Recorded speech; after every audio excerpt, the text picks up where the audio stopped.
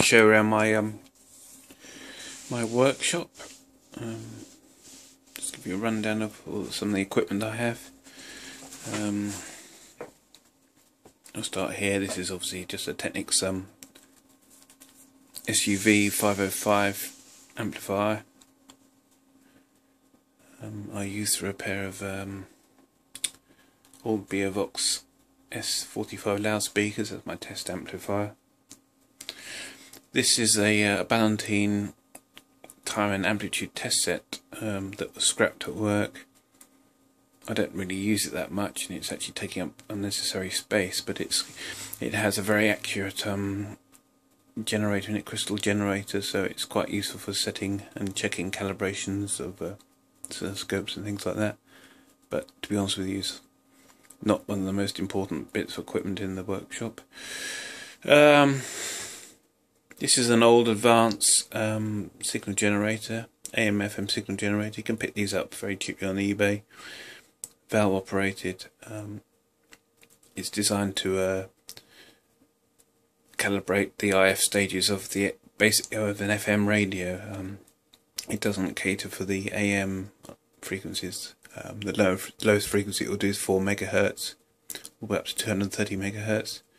The scale's fairly accurate, but it's not particularly reliable, and you need to use a signal generator on it. It does line deviation, so you can sweep the signal. You can see the X phase adjustment and things. That's for altering the phase of when you're using the X and Y amplifier on the oscilloscope for discriminators and things like that. This is another advanced signal generator. This is actually quite a nice generator. Actually, it's extremely stable. It's another valve operated generator. I paid £15 for these. These are really they're giving these away. People don't want them anymore. It does AM only, but that was one of my first generators I bought in the workshop, and it works very well, as I say, and it's very stable. And for £15, you can't really go wrong. You've got a couple of linear power supplies here, made by a company called Roban Electronics. It's actually the company I work for, hence I put my name on them so they know they're mine. This is the 32, which is a fully linear power supply, 30 volts at 2 amps. It has the option for remote sensing. This particular model is extremely low noise, as there's no switch mode technology in these at all. Load regulation and things like that are very good, very stable, work well into reactive loads. This is a 65, which is a slightly different animal. This has a thyristor front end to keep the header volts down on the linear regulator. This is still a good power supply, but it does generate more RF noise, similar to the other ranges they did, which was the 3010, which was also using a thyristor front end. Very good, very good for line regulation and load regulation. You can change the load considerably on the output from, say, sort of 1 to 10 amps, and you'd only get a sort of maybe a maximum of about 50 millivolts deviation on the output.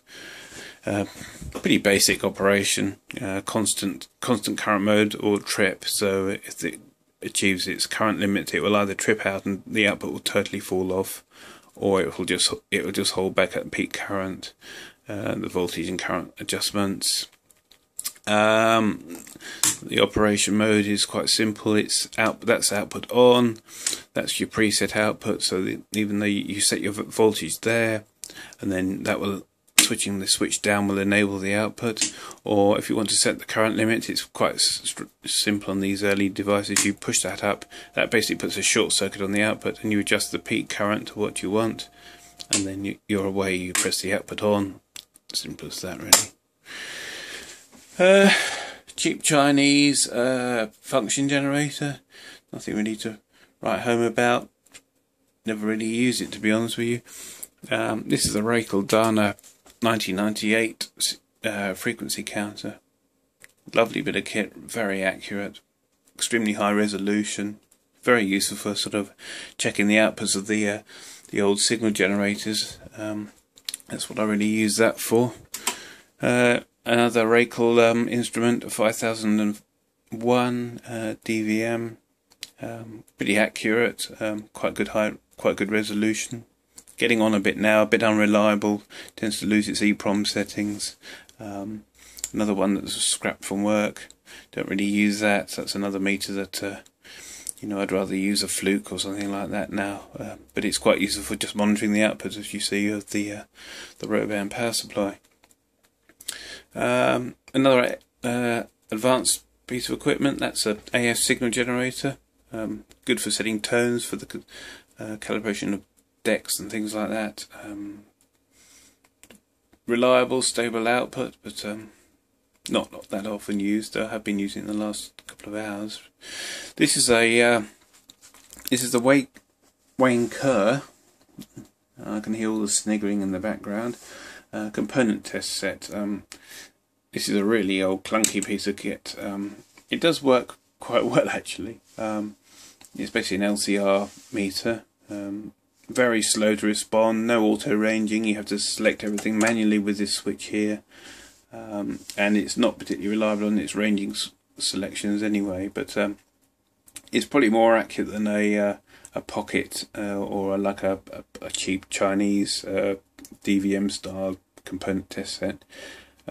It's actually very good for inductors, but capacitors, it's a little bit flaky on some things, especially on very low value capacitors. It tends to get the settings totally wrong and gives you false readings. But certainly on the bigger caps, like anything over sort of half a microfarad to sort of 10, 50, 20,000 microfarads, it's absolutely fine.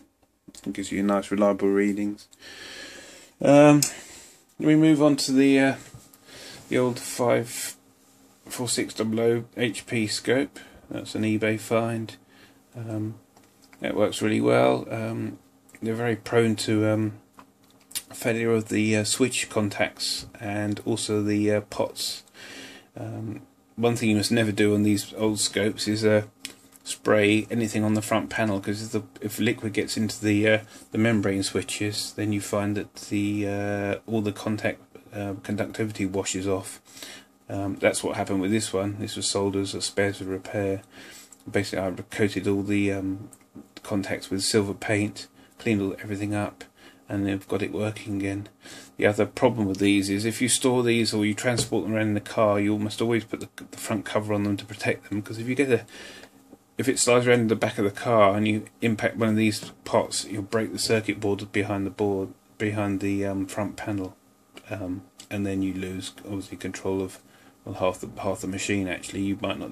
If it breaks the track behind here, you'll probably find you lose half the front panel will be unresponsive. This is a fairly recent find of mine. This is the Marconi 2019, sold as a spares repair. This machine was crashing on startup, and that was basically, as you see on one of my previous videos, a replacement capacitor needed and a repair to 2 tracks that the capacitor had burnt through. Works very well, very stable output. The Roland Schwartz SMLH. This is my first decent signal generator I bought. It's range of only 10 kilohertz to 40 megahertz, so I had to buy the Marconi to cover the VHF band. The beauty of the Roland Schwartz is it has a very high output in comparison with the Marconi. It will actually produce about 3 watts RF output. Not particularly useful in most cases, but it's also very nice and easy for when you're sweeping FM bands and you want to do it manually. You can just wind up and down manually with the tuning capacitor, whereas on the Marconi it's all done by digital steps up and down, which is a bit clunky, and it doesn't give you the same sort of refinement and feedback. And that's basically about it. We've got a few sort of meters in the cupboard. You've got a couple of I've got an old American Simpson I bought just really out of trial, just to see what it's like. There's an old Tandy micronta meter there. That's another cheap find. Got a component test set there, which is pretty awful, as is that one there below it. I've got an isolation tester there, and an old Mega isolation tester here. I tend to use the old Mega BM80 here, BM8 sorry, analog meter. It's the most useful of the two, and it's easier to read. The digital one's nice because it does a few other bits and pieces. It has an ohms range and a continuity test, but really the basic analog one's fine for what I do. I think that's basically it. We've got an old the cover's off at the moment, but that's an Avo, a TMF signal generator as well. I think that basically sums up the workshop really, but yeah, I thought you might find it interesting stuff I have, and I'll at some point go through some of the equipment I've repaired and put some more videos on.